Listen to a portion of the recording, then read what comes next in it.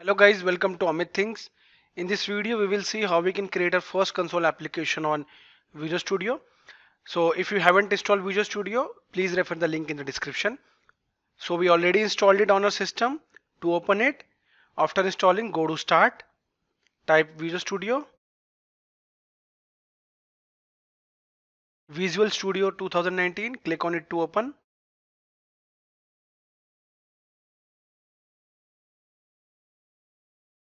Now herein we need to create a new project. So straight away we can click on create a new project. Let's leave this and click on continue without code.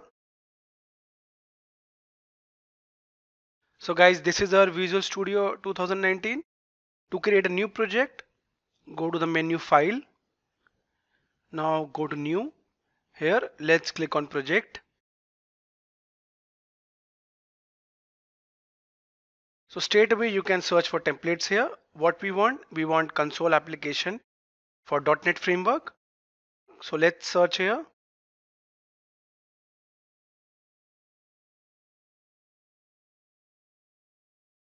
Here it is, a project for creating a command line application.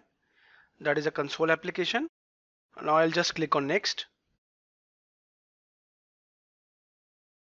Configure your new project. So here you need to add the project name. Let's add the name Amit Console App. This looks fine. Now here is the location for repository. If you want to change the location, click on the three dots, that is browse. Solution name, let's keep the same. And framework, this is fine, 4.7.2. Now let's click on create to create our project, console application.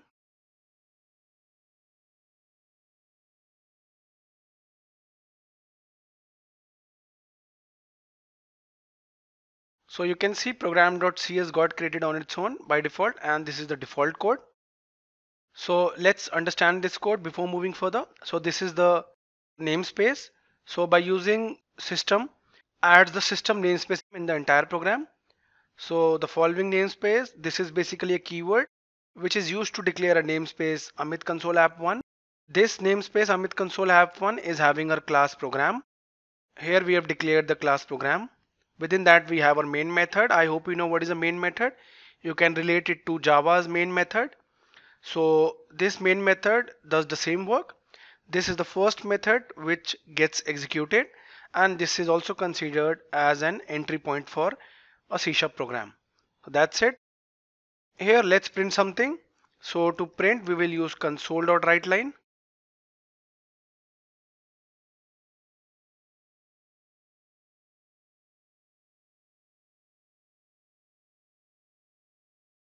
Here it is. Now let's add another line quickly.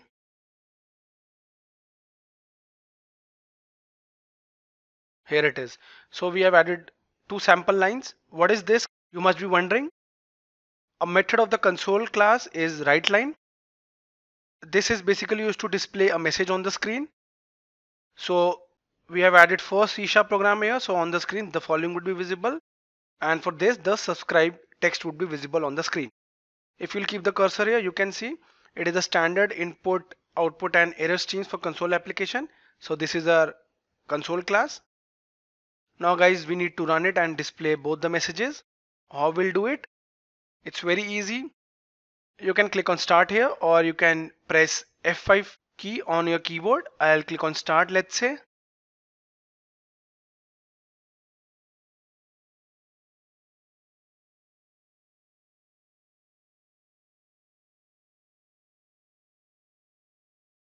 Now here you can see no issues found. So it ran successfully. You can see no error, but our output is not visible. Why? Because we haven't added console.read key. Add it. It's fine now. Now let's go to file and save all. I'll start it again. That is, I'll execute it again. Here on the console, now you can see first C# program and subscribe. The same is visible here.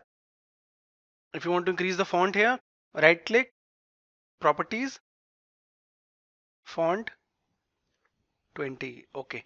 Now you can see the output for C# program for this line and subscribe for this line.